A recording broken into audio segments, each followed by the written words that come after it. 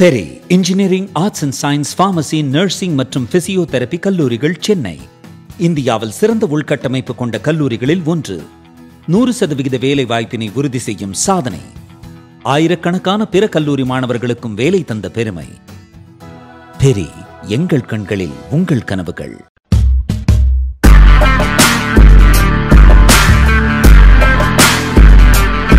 வணக்கம், ஜெயஹிந்த். இன்னைக்கு ரொம்ப அதிமுக்கியத்துவம் வாய்ந்த ஒரு டிஃபென்ஸ் அப்டேட் பார்க்க போகிறோம். இந்தியாவுடைய டிஃபென்ஸ் ரிசர்ச் டெவலப்மெண்ட் ஆர்கனைசேஷன் அரசு நிறுவனம் ஒரு பாத் பிரேக்கிங் கண்டுபிடிப்பு அப்படின்றத செஞ்சுருக்காங்க. ஒரு திருப்பு முனையான கண்டுபிடிப்பு அப்படின்னு கூட நம்ம சொல்லலாம். ரேடார் இல்லாமல் இன்னைக்கு யுத்த களம் இல்லை அப்படின்ற அளவுக்கான ஒரு முக்கியத்துவம் வாய்ந்த ஒரு எக்யூப்மெண்ட் இன்னைக்கு டிஃபென்ஸ்லன்னு பார்த்தீங்கன்னா ரேடார் தான். இந்த ரேடார் விமானங்களை கண்டுபிடிக்கிறதுல ஆரம்பித்து ஏவுகணைகள், உள்ளவர ட்ரோன்கள், நம்ம நாட்டுக்குள்ள வான்வெளியாக என்ன வருது அப்படின்றத கண்டுபிடிக்கிறதுக்கும், எதிரியோடைய ரேடார் எங்கெங்கெல்லாம் இருக்குது, அவங்களுடைய விமானங்கள் எப்படி பறக்குது அப்படின்ற தகவல்களையும் கொண்டு யுத்த காலத்தை முடிவு பண்ணக்கூடிய ஒரு அதிமுக்கியமான சாதனம் அப்படின்றது ரேடார் தான். இந்த ரேடார் எல்லாமே ட்ரெடிஷ்னலாக பார்த்தீங்கன்னா ரேடியோ வேவ்ஸ்ன்னு சொல்லக்கூடிய ரேடியோ வேவ்ஸில் ஃபங்க்ஷன் பண்ணக்கூடியது.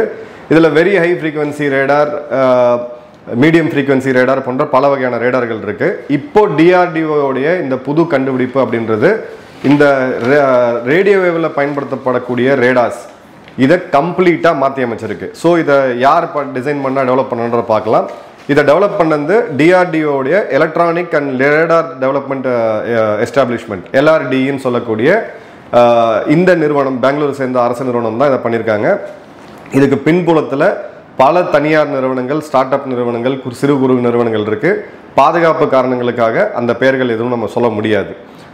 இதில் பயன்படுத்தக்கூடிய டெக்னாலஜி ரேடியோ வேவ்ஸ்க்கு பதிலாக லைட் வேவ்ஸை பயன்படுத்துகிறாங்க. ஃபோட்டான் அப்படின்னு சொல்லக்கூடிய லைட் வேவ்ஸை பயன்படுத்துகிறாங்க. இந்த ஃபோட்டானை பயன்படுத்துறதுனால தான் இதை ஃபோட்டானிக் ரேடார் அப்படின்னு சொல்லி நம்ம சொல்கிறோம்.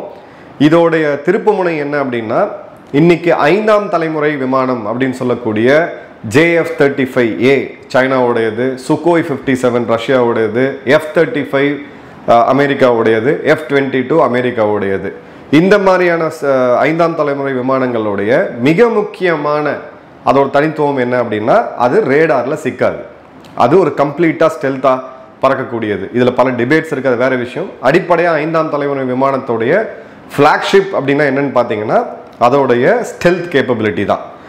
அந்த ஸ்டெல்த்தை இந்த ஃபோட்டானிக் ரேடார் அப்படின்றது கம்ப்ளீட்டாக தகர்த்தெறியும். ஈஸியாக இந்த ரேடாரால் அந்த 5ஆம் தலைமுறை விமானத்தையோ ட்ரோனையோ எந்த ஒரு மிசைலையுமே ஒரு லோ சிக்னேச்சர் த்ரெட் இருந்தால் கூட அதை துல்லியமாக கண்டுபிடிக்க முடியும் அப்படின்றத பார்க்குறோம். அடுத்தது இதோடைய அட்வான்டேஜ் என்னன்னு பார்த்தீங்கன்னா, ரேடியோ ஃப்ரீக்வன்சியில் ஒர்க் பண்ணக்கூடிய ரேடாரை நீங்கள் ஜாம் பண்ண முடியும். எலக்ட்ரானிக் வார்ஃபேர், EWன்னு சொல்லக்கூடிய எலக்ட்ரானிக் வார்ஃபேருடைய சாதனங்களை பயன்படுத்தி உங்களால் இந்த ரேடாரை செயலிழக்க செய்ய முடியும். எப்படின்னா, இப்போ சமீபமாக ஆப்ரேஷன் சிந்தூரில் கிட்டத்தட்ட பாகிஸ்தான் தரப்பு, இந்திய தரப்பில் 120 விமானங்கள் ஒரு குறுகிய ஏர் ஸ்பேஸில் நேருக்கு நேர் மோதினதை பார்த்தோம். உலக வரலாற்றிலேயே ஒரு மிக பெரிய ஒரு வான்வெளி யுத்தம் அப்படின்னா இதுதான் அப்படின்றத எல்லாருமே அக்னாலேஜ் பண்ணுறாங்க. அதில் ஒரு விமானத்துலையுமே அந்த விமானத்துக்கு உண்டான ரேடார் இருக்குது. இப்போ ரஃபேல் எடுத்திங்கன்னா அதுக்குள்ள ஒரு ரேடார் இருக்குது எதிரி விமானத்தை கண்டுபிடிக்கிறதுக்கு. அதே மாதிரி பாகிஸ்தான் பயன்படுத்திய J-10 மற்றும் JF-17 AESAன்னு சொல்லக்கூடிய ஆசார் ரேடார்ஸை பொறுத்திருந்தாங்க. இந்த ரேடார் இன்னொரு நாட்டோடைய விமானத்தை கண்டுபிடிக்கிறதுக்கும் அதே சமயம் அந்த ரேடாரை செயலிழக்க செய்யறதுக்குமான EW சூட்னு சொல்லக்கூடிய எலக்ட்ரானிக் வார்ஃபேர் சூட்டை பொறுத்திருப்பாங்க. ஆனால் இந்த ஃபோட்டானிக் ரேடாரை பொறுத்த வரைக்கும் எலக்ட்ரானிக் ஜாமிங் நீங்கள் பண்ணவே முடியாது. எல்லா வெதர்லையுமே ஆப்ரேட் பண்ணக்கூடியது, கம்மியான மின்சாரத்தை பயன்படுத்தக்கூடியது, ரொம்ப லோ பவர் யூஸ். இந்த மூணுமே இந்த ஒரு ரேடாரை கம்ப்ளீட்டாக இன்னைக்கு இருக்கக்கூடிய டெக்னாலஜியில் இயங்கக்கூடிய விமானங்கள், மிசைல்ஸ் எல்லாத்தையுமே கண்டுபிடிக்கிறதுக்கும் தன்னைத்தானே தற்காத்துக்கிறதுக்கும் உதவுது அப்படின்றத பார்க்குறோம். இப்போது இதோட ட்ரையல்ஸ், இதோடைய சோதனைகள் எங்கெங்கெல்லாம் நடந்துட்டு இருக்கு அப்படின்னு பார்த்தீங்கன்னா, லடாக் பகுதிகளில் நடந்துட்டு இருக்கு. -17-20 டிகிரி இருக்கக்கூடிய இடம். தார் டெசர்ட்ல நடந்துகிட்டு இருக்கு, பாலைவனத்தில் 55லேருந்து 60 டிகிரி போகக்கூடிய இடம். மற்றும் கடல்ல மேரிடைம் ஜோன்ஸ்ல நடத்திக்கிட்டு இருக்காங்க. ஏன்னா கப்பல் பொறுத்த வரைக்கும் அதோடைய கேம் அப்படின்றது டோட்டலாக வேற. கப்பல் கடலுக்கு ஏற்ற மாதிரி மேலே கீழே மூவ் ஆகிட்டே இருக்கும். அந்த இடத்துலையும் இந்த ரேடார் எவ்வளோ துல்லியமாக செயல்படுது அப்படின்றத பயன்படுத்துகிறோம், சோதனை செஞ்சுட்டு இருக்காங்க. வெகு விரைவில், டைம் என்னால் குறிப்பிட முடியாது அகைன் பாதுகாப்பு ரீசன்ஸ்க்காக, வெகு விரைவில் சுக்கோய் 30 MKI, தேஜஸ், ரஃபேல் மற்றும் நம்மளுடைய ஆகாஷ் ஏர் டிஃபென்ஸ் சிஸ்டம்ஸ், பார்டரில் இருக்கக்கூடிய ஏர் டிஃபென்ஸ் சிஸ்டத்தில் எல்லாத்துலேயுமே இந்த ரேடாரை பொறுத்துறதுக்கான வேலையை பார்ப்பாங்க. இது ரொம்ப ஒரு ஹை டெக்னாலஜி எக்யூப்மெண்ட்னால நூற்றுக்கணக்கான ரேடாரை ஒரே ஒரு இடத்துல நம்ம பண்ண முடியாது. இன்னைக்கு ஆரம்பிச்சு 2030க்குள்ள ஒரு கன்சர்வேட்டிவாக நான் உங்களுக்கு சொல்கிறேன், அந்த காலகட்டத்துக்குள்ள இந்த ரேடார் அப்படின்றது முப்படைகள்லையுமே பயன்பாட்டுக்கு வரும் அப்படின்றத பார்க்குறோம். இதோடைய இன்னொரு பியூட்டி என்ன அப்படின்னு பார்த்தீங்கன்னா, ஏற்கனவே பயன்பாட்டில் இருக்கக்கூடிய ஏசார் ரேடார்ஸ், நம்மளுடைய ஓன் ஏசார் ரேடார்ஸ் இப்போ இருக்கு, உத்தம் விருப்பக்ஷா அப்படின்னு சொல்லுவாங்க. இந்த 2 ரேடார் கூடயுமே இது வந்து கலியம் நைட்ரேட் அப்படின்னு சொல்லக்கூடிய ஒரு காம்போசிட் உலோகத்தில் செய்யப்பட்ட ரேடார், இது கூடவும் இது சேர்ந்து இயங்கும். ஸோ இது வந்து ஒரு ஸ்டாண்ட் அலோன் வெப்பன் அப்படின்னு நம்ம பார்க்க முடியாது. ஏற்கனவே இருக்கக்கூடிய ஆகாஷ் தீர் ஏர் டிஃபென்ஸ் மற்றும் ஆகாஷ் மிசைல் சிஸ்டம்ஸ், S-400, நம்மளோட பேட்ஸ், பிருத்திவி ஏர் டிஃபென்ஸ் போன்ற எல்லா மிசைல் ப்ரோக்ராம்ஸ்லையுமே இந்த ஃபோட்டானிக் ரேடாரை பொருத்த முடியும். அதே மாதிரி நம்மளுடைய ஃப்ரண்ட்லைன் ஃபைட்டர் ஜெட்ஸான சுக்கோய் 30 MKI மற்றும் நம்மளுடைய ரஃபேல், மிராஜ் மற்றும் நம்மளுடைய LCA-வாக இருக்கக்கூடிய தேஜஸ் மார்க் 1 ஆல்ஃபா எல்லாத்துலேயுமே இதை கம்ப்ளீட்டாக பொருத்த முடியும் அப்படின்றத பார்க்குறோம். இது ஒரு பப்ளிக் பிரைவேட் பார்ட்னர்ஷிப், தனியார் நிறுவனங்களோட பார்ட்னர்ஷிப் போட்டு டெக்னாலஜி அப்கிரேடேஷன் ஃபண்ட் அப்படின்னு சொல்லக்கூடிய TUFன்னு ஒரு ஃபண்ட் இருக்கு, TDFன்னு ஒரு ஃபண்ட் இருக்கு, அரசாங்கத்தோட நிதியுதவி, டெக்னாலஜிக்கல் டெவலப்மெண்ட் ஃபண்டுன்றது. அந்த ஃபண்டுன்றது DRDO நிறுவனத்துக்கு வந்து கொடுக்கப்படும். அவங்க ஃபர்தராக இருக்கக்கூடிய ஸ்டார்ட் அப் நிறுவனங்கள், தனியார் நிறுவனங்கள் யார் யாரெல்லாம் இந்த ஆராய்ச்சிக்கு முன்னுக்கு வராங்களோ, இன்க்ளூடிங் IITs உட்பட தனியார் கல்லூரிகள் உட்பட அவங்களுக்கு இந்த ஃபண்டை கொடுப்பாங்க. இவங்க எல்லாம் சேர்ந்து இந்தியாவிலேயே 100% தயாரிக்கக்கூடிய தயாரித்த ஒரு மிக முக்கியமான ப்ராடக்ட் தான் இந்த ஃபோட்டானிக் ரேடார் அப்படின்றத நம்ம பார்க்குறோம். ஸோ இதோடது மெயின் ஒரு 4 அட்வான்டேஜ் இங்கே பார்த்தீங்கன்னா, 5ஆம் தலைமுறை ஸ்டெல்த் விமானத்தை துல்லியமாக கண்டுபிடிக்க முடியும் வித் ஹை டெஃபினேஷன் ஃபோட்டோகிராஃப்ஸோட. ரேடாரில் ஜென்ரலாக பார்த்தீங்கன்னா சிக்னேச்சர்ஸ் தான் கிடைக்கும். இதை வந்து உங்களால் துல்லியமாக அந்த ரேடாரோடைய இந்த விமானம் எங்கேருந்து வருது, என்ன மாதிரியான விமானம்ன்றதை துல்லியமாக அறிய முடியும். ரெண்டாவது பார்த்தீங்க அப்படின்னா, ரேடியோ வேவ்ஸை தான் அப்சர்வ் பண்ணும். ஒரு விமானம் அப்படின்னா உலோகத்தால் செய்யப்பட்டது. அது ரேடியோ வேவ்ஸை அப்சர்வ் பண்ணும் பொழுது அந்த ரேடியோ வேவ்ஸை அப்சர்வ் பண்ணி அது கொடுக்கக்கூடிய ஒரு வடிவத்தை வச்சு தான் இந்த விமானம்னு சொல்லி ரேடாரில் கண்டுபிடிப்பாங்க. இப்போது டெக்னாலஜி அதிகமாக பல நவீன கோட்டிங்ஸ்லாம் கொடுத்து அந்த ரேடார் சிக்னேச்சரை 5ஆம் தலைமுறை விமானத்தில் கிட்டத்தட்ட இல்லாமே செஞ்சிருச்சு இன்னைக்கு இருக்கக்கூடிய தொழில்நுட்பம். இப்போது அது அப்படியே பண்ணாலும் கொஞ்சம் அதில் வந்து ரேடார் சிக்னேச்சர்ஸ் இருக்கும். இப்போ ஒரு 3ஆம் தலைமுறை விமானம் உங்களுக்கு ரேடாரில் வந்து ஒரு டென்னிஸ் பால் மாதிரி தெரிஞ்சதுன்னா, 4.5ஆம் தலைமுறை விமானம் அப்படின்றது ஒரு எலுமிச்சை விட சின்னதாக தெரியும். சிம்பிள் அண்டர்ஸ்டாண்டிங்காக சொல்கிறேன். இப்போ இந்த ரேடாரில் உங்களால் பக்காவாக சுப்பீரியராக அதை வந்து கண்டுபிடிக்க முடியும். ரெண்டாவது, இந்த ரேடாரை ஜாம் பண்ணுறதுக்கான தொழில்நுட்பம் அப்படின்றது கிடையாது. எலக்ட்ரானிக் ஜாமிங்லாம் வச்சு நீங்கள் ரேடியோ வேவ்ஸை தான் நீங்கள் ஜாம் பண்ண முடியுமே தவிர லைட் வேவ்ஸை உங்களால் ஜாம் பண்ண முடியாது. ஒளியை உங்களால் தடுக்கவே முடியாது. அதோட ரீச் இருக்க வரைக்கும் அது போயிட்டு தான் இருக்கும். ஸோ ஒரு கண்டெஸ்டட் என்விரான்மெண்ட்டில், ஒரு யுத்த களத்தில் ரொம்ப எஃபிஷியண்ட்டாக இது ஒர்க் ஆகும் அப்படின்றத பார்க்கலாம். ரெண்டாவது, இதோடைய சோதனைகள் நான் ஏற்கனவே சொன்ன மாதிரி லடாக், தார் டெசர்ட் மற்றும் கடல் பகுதிகளில் இருக்கிறதுனால எல்லா வெதர்லையுமே நம்மளால் இதை ஆப்ரேட் பண்ண முடியும். அதே மாதிரி எக்ஸிஸ்டிங் சிஸ்டம்லையுமே நம்மளால் இதை வந்து பக்காவாக இன்டெகிரேட் பண்ண முடியும் அப்படின்றத பார்க்குறோம். ஓகே, இப்போ குளோபல் கான்டெஸ்ட் என்ன, இது எந்தெந்த நாடுகள்லாம் ஏற்கனவே இதை பண்ணிட்டு இருக்காங்கன்னு பார்த்தீங்கன்னா, அமெரிக்கா மற்றும் சைனா ஃபோட்டானிக் ரேடார் டெவலப்மெண்ட்டில் ஒரு கணிசமான அளவு முன்னேறி இருக்காங்க. இதுக்குன்னே தனியாக சில போர் விமானங்களை ஒதுக்கி சோதனைகள் செஞ்சுட்டு இருக்காங்க. அதே மாதிரி பார்த்தீங்கன்னா, இஸ்ரேலும் கணிசமான அளவுக்கான நிதியுதவியை இந்த ஒரே ஒரு ரேடாருக்காக மட்டும் ஒரு கிரிட்டிக்கல் மிஷன் ப்ராஜெக்டாக வச்சு இஸ்ரேல், சைனா மற்றும் அமெரிக்கா இந்த தொழில்நுட்பத்தை பண்ணிக்கிட்டு இருக்காங்க. ரஷ்யா இந்த இடத்துல இன்னும் வரல, பெரிய லெவலுக்கு வரல. அதே மாதிரி இந்த ஃபோட்டானிக் ரேடார்ஸ் அப்படின்றது மாடர்ன் ஏரியல் வார்ஃபேர், இனி வரக்கூடிய காலங்களில் நடக்கக்கூடிய வான்வெளி யுத்தங்களில் ஒரு தீர்மானமான ஒரு சக்தியாக இருக்கும். இப்போ இந்தியாவுக்கு இருக்கக்கூடிய நம்ம சப்ஸ்கிரைபர்ஸ் கேட்கக்கூடிய கேள்வி, பாகிஸ்தான் சைனாட்டிலிருந்து 40 5ஆம் தலைமுறை விமானங்களை வாங்குறாங்க, JF-35A வாங்குறாங்க.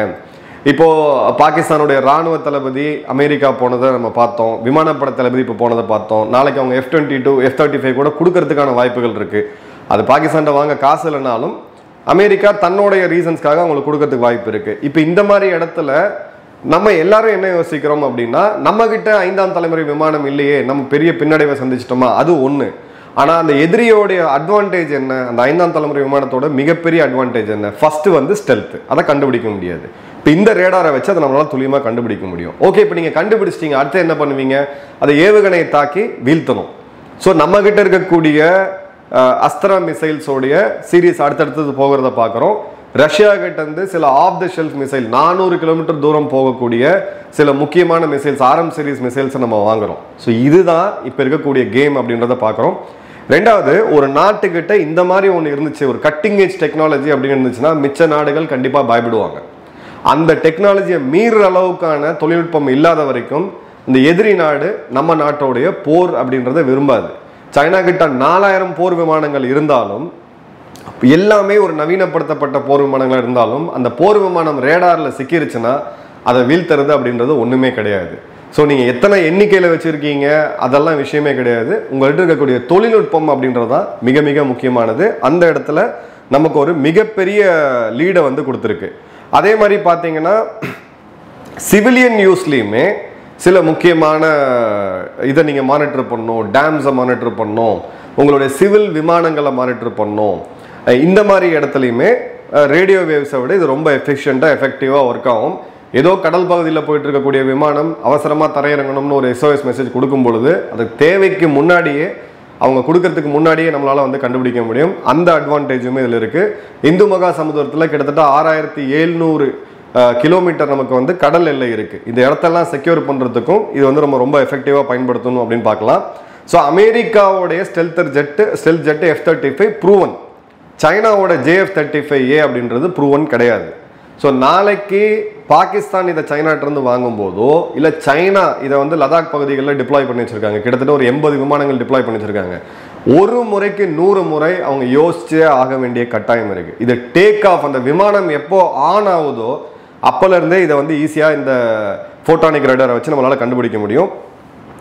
இப்போ அமெரிக்கா மற்றும் இவங்க எல்லாருமே இந்த விமானங்களில் பொருத்தி சோதனை பண்ணிட்டு இருக்காங்க. பட் நம்ம இந்த சோதனையை வந்து அட்வான்ஸ் லெவலில் கொண்டு போயிட்டோம். இதோட முடிவுகள், இதோடைய இண்டக்ஷன், இது எல்லாமே எனக்கு தெரிஞ்ச வரைக்கும் இது கான்ஃபிடென்ஷியலாக தான் இருக்கும். பட் இப்போ அஃபிஷியலாக கிடைச்ச செய்திகளை மட்டும் வச்சு எவ்வளோ தேவையோ அந்த அளவுக்கான செய்தியை நம்ம இப்போ கொடுத்துட்ருக்கோம். இதில் பல தனியார் நிறுவனங்கள், ஏற்கனவே சொன்ன மாதிரி பப்ளிக் பிரைவேட் பார்ட்னர்ஷிப் இல்லாமல் ஒரு அரசு நிறுவனம் மட்டுமே எல்லாத்தையும் செய்யணும்னு நினச்சா முடியாது. இந்த 75 வருட கால வரலாறு நமக்கு இதை தான் கற்றுக் கொடுத்துருக்கு. தனியார் நிறுவனங்கள் உள்ளே வரணும். தனியார் நிறுவனங்கள் ஒரு மிகப்பெரிய ஃபோர்ஸ் மல்டிப்ளையர். தனியார் நிறுவனங்கள் உள்ளே வந்தால் தான் இதில் நீங்கள் செலவு பண்ணக்கூடிய அந்த டிஃபென்ஸ் பட்ஜெட்ன்றது பண சுழற்சிக்குள்ளே நாட்டுக்குள்ளேயே இருக்கும், நாட்டோடைய பொருளாதாரமும் உயரும். ஸோ அந்த வகையில் பார்த்தீங்கன்னா இந்த டெக்னாலஜிக்கல் டெவலப்மெண்ட் ஃபண்டு, DRDO போன்ற அரசு நிறுவனங்கள் மட்டுமே பயன்படுத்திக்கிட்டு இருந்த இந்த ஃபண்டு இன்னைக்கு தனியார் துறைக்கு நம்ம கொடுக்கும் பொழுது எவ்வளோ பெரிய வளர்ச்சியை நம்ம சந்திக்கிறோம் அப்படின்றத நீங்கள் யோசிச்சு பாருங்க. வெறும் டெக்னாலஜின்றது அரசு மட்டும்தான் டெவலப் பண்ணுன்ற அந்த பார்வை மாறி இருக்கு. இன்னும் நிறையா மாற வேண்டியது இருக்கு, இன்னும் நிறையா பண்ண வேண்டியது இருக்கு. காலேஜ் லெவலில், யூனிவர்சிட்டி லெவலில், இன்ஜினியரிங் காலேஜ், ஸ்டெம்னு சொல்லக்கூடிய science, technology, engineering and mathematics, இந்த துறையில் இருக்கக்கூடியவங்களுக்கு காலேஜ் லெவலில் R&D, ரிசர்ச் அண்ட் டெவலப்மெண்ட் பட்ஜெட்ன்றது கட்டாயம் மேண்டேட்ரி ஆக்கப்படணும். இல்லாட்டி நாம் இங்கே நூற்றுக்கணக்கான இன்ஜினியர்களை உருவாக்கி அவங்களுக்கு IT துறையில் கோடிங் மற்றும் AI கற்றுக் கொடுத்து இங்கேருந்து நம்ம அமெரிக்காவுக்கு ஏற்றுமதி செஞ்சுட்டு இருப்போமே தவிர, நாமளால் தன்னிறைவு பெற்ற ஒரு மிகப்பெரிய ஒரு வளர்ச்சி பெற்ற நாடாக வளர முடியுமா அப்படின்னு கேட்டிங்கன்னா அதில் ஒரு பெரிய கொஸ்டின் மார்க் இருக்குது. ஒரே ஒரு எக்ஸாம்பிள் நான் உங்கள் சைனாவை பற்றி சொல்கிறேன். நமக்கு எப்படி பிரெயின் ட்ரெயின் இங்கே படிச்செல்லாம் அமெரிக்காவுக்கு போயிடுறாங்க நமக்கு ஆதங்கப்படுறோமோ, அதே மாதிரியான பிரெயின் ட்ரெயின் நம்மளை விட அதிகமாக சைனாக்கு இருந்துச்சு. சைனா என்ன பண்ணாங்கன்னா, நம்மளுடைய சைனாட்டிருந்து சில விஷயங்கள் நம்ம கண்டிப்பாக கற்றுக்கணும். ஒரு ஃபண்டை உருவாக்குனாங்க, ஒரு நிதியை உருவாக்குனாங்க.